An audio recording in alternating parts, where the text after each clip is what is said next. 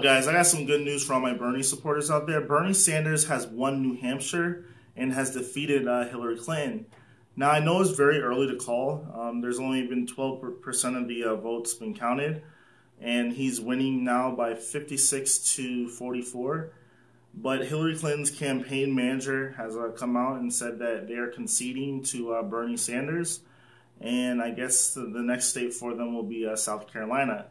So this is good news because Bernie Sanders has basically come out of nowhere. I mean, he's been around for decades fighting for the American people and not the 0.01% of the country.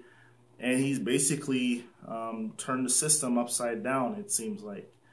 And, you know, he is the anti-establishment candidate. He is the progressive candidate. Hillary Clinton is the establishment candidate who is, you know, she takes large sums of money for doing campaign speeches that, you know, it's like, yes, she did release her campaign or a lot of her campaign transcripts, but then, you know, it's even though she is getting paid for them, you're getting paid this super amount of money or this large amount of money for doing something that is, you know, for maybe half an hour of talking or an hour of talking. Like, you know, you get $500,000.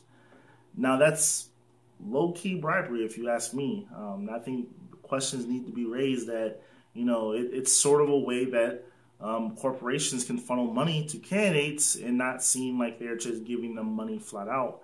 But, yeah, and Bernie Sanders, he's a candidate that wants to get money out of politics. That he's definitely not like the other candidates that are running.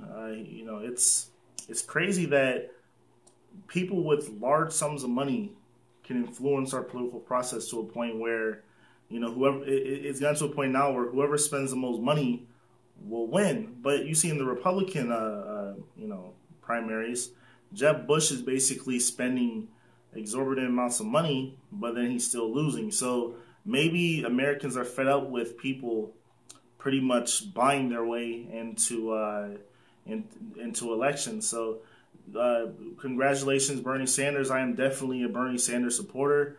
I believe in what he's saying. I agree with him on pretty much, or I would say most issues, and then most of the issues that matter. So that's all I have to say.